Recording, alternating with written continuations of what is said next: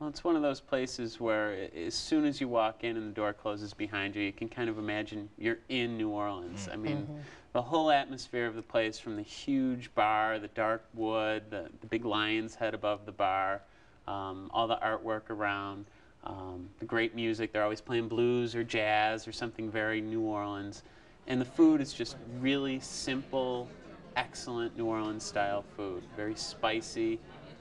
They have a great bar too. They have usually 24 hard-to-find microbrews on tap behind the bar. They have a porch out on the side. You can sit on the patio and dine out there if you'd like, or just inside. And it's really nice. They have some intimate booths with big overstuffed chairs you can sit in, or just sit at the bar and eat a bowl of gumbo if you want.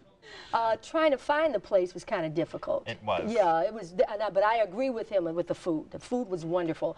I had the soft shell crab, what they're known for, with the pecans and the blackened butter. It was superb. I really enjoyed it. It was excellent. I wanted the sweet potato brulee, but they didn't have it. I was a little pissed about that, but of course you can't have everything. The chairs were nice and comfortable. The dining areas, they needed a little bit more lighting. I find the lighting was a little bit too dark. But for a $20 Prix Fixe menu, 3 courses, you know, I had a fabulous appetizer, crab meat mornay, which is, you know, big chunks of crab and this creamy sauce with cheese on the top. Oh, I loved it. Okay. And then I had their doorstop pork chop.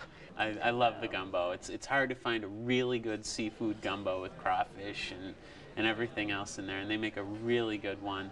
Let's not forget the red beans and rice. Oh, yeah. Oh, they were so soulful. I think it's one of those places that it's just a complete getaway. Like I said, when the door closes behind you, you're in New Orleans. That's sure how are. you feel. The backwoods, you know, and you're never rushed.